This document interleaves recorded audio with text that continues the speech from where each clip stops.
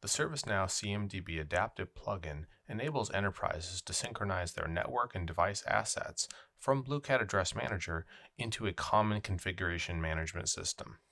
With our new integration, you can import, view, create, and manage BlueCat assets from ServiceNow. For this demo, we will import switches and networks into ServiceNow and then browse them. Starting off from my switches table here, and you can see it's completely empty. So for my demo data, I only have a couple just for brevity here. I'll go ahead and import all my switch devices from my BlueCat configuration.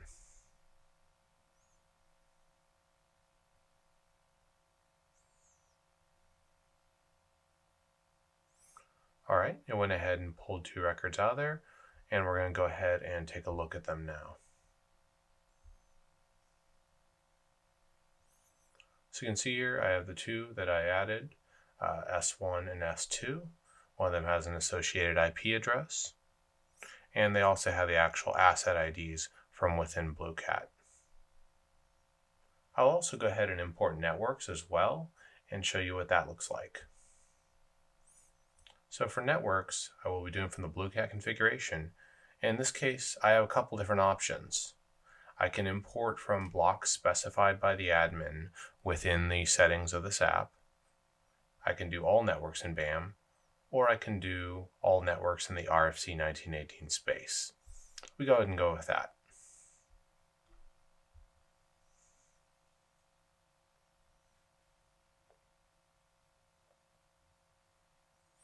All right, successfully pulled 11 networks into CMDB.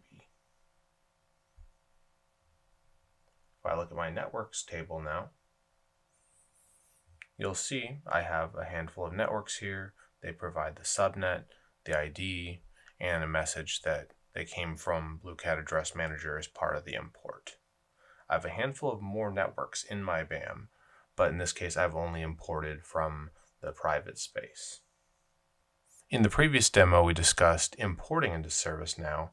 Now we'll discuss managing these assets from ServiceNow. So I'll take a simple example here where I have my network table here, and I've imported my networks from a private space into ServiceNow. Now what I'm going to do is I'm going to update the name of one of these assets, and I'll see that change reflected over in the Address Manager. So first, if I look at Address Manager and I go and look at my IP space, I can look in the 10 space and I can see all those same networks. However, a few of these are not named. So I'm going to go ahead and provide a name for one of these. So for my 10090, I'm going to go ahead and give it a name. I'm just going to call it after me. So Chris is network. I'm going to go ahead and save. And you can see that it's working. It's actually propagating that change over to the Address Manager. So now if I go back to Address Manager and I refresh, you'll see that change reflected here. I also can do deletions from the CMDB side. However, I have that currently disabled in my settings, and this is something that's able to be controlled very granularly through those settings. So in this case, I have delete disabled, but I'm able to add and update. So we'll go ahead and do an add as well. So we previously talked about our switches and imported those. I'd like to add a new switch.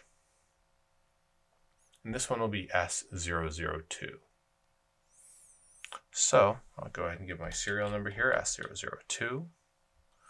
I'm going to go ahead and add that to the BlueCat configuration.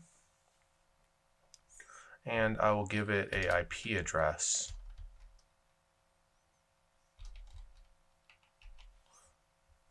And we'll go ahead and create.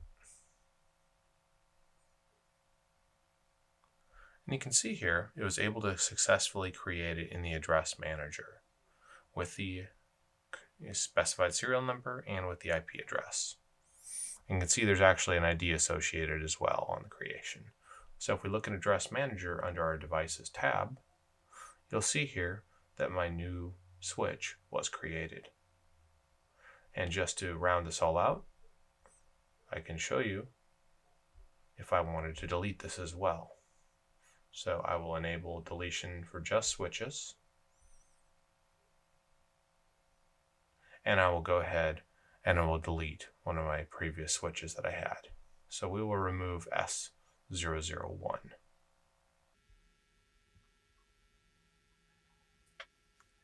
Once again, you'll see that change reflected over in Address Manager as that device has been removed.